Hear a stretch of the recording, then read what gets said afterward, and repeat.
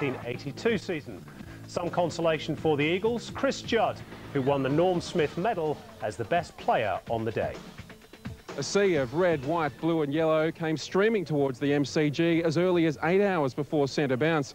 Sydney and South Melbourne fans believe this is the day they've been waiting for 72 long years. But for West Coast, there was no room for sentiment.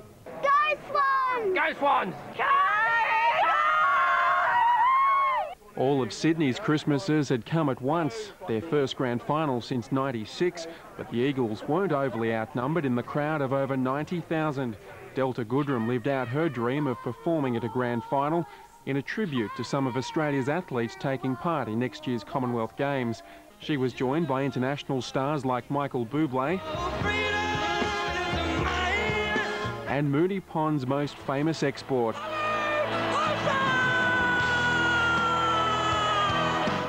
But there was no doubting who the real stars of the afternoon were. West Coast emerged without injured forward Phil Matera, and Sylvie Palladino put aside all of the controversy to cap off the pre-game extravaganza.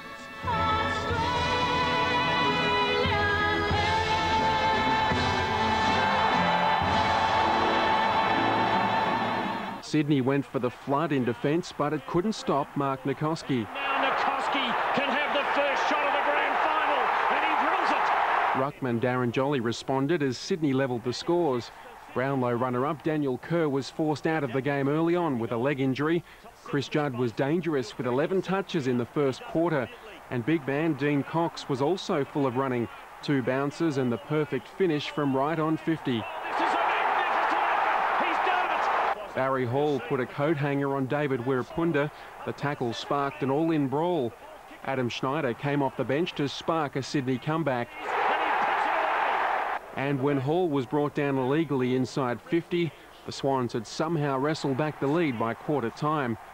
There was worldwide applause when Tig Kennelly goaled for only the second time this season, friends and family in Ireland rising as one. West Coast went goalless in the second term, while Adam Goodes extended the lead to 20 at the long break. Goodes can! Goodes! 39 points, the Eagles' lowest half-time score of the year. An Andrew Embley-inspired performance brought the Eagles back into the contest in a third quarter that saw Sydney scoring dry up. Adam Hunter was sent into the forward line and made an immediate impact. Sydney's lead had been reduced to just 2 at the final change. He might have nailed it. He has! Luke Ablett cost his side a goal when he served it up on a platter for Cousins. With the match threatening to slip away, Captain Hall led from the front and stemmed the tide. It's a magnificent kick. O'Loughlin was bringing down the marks but wasn't converting.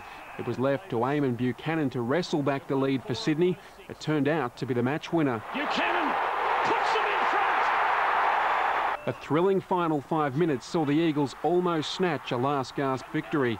But Leo Barry's courageous mark in the dying seconds will go down in history.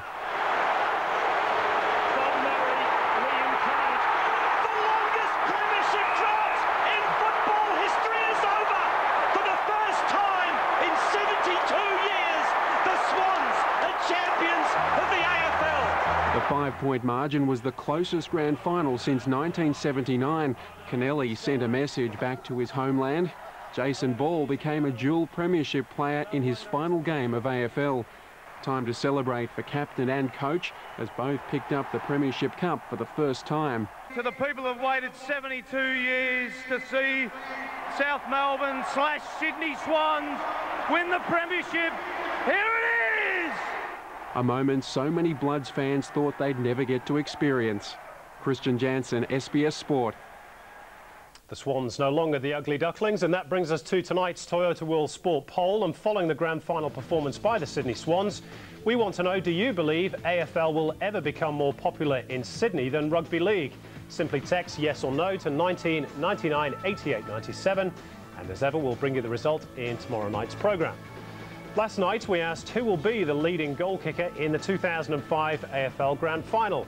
Barry Hall, Michael O'Loughlin, Michael Gardner, Ashley Sampi, or none of the above were the options. Well, the majority of 38% went for Barry Hall to kick the most goals. And of course, we all know now what happened. Thank you to everyone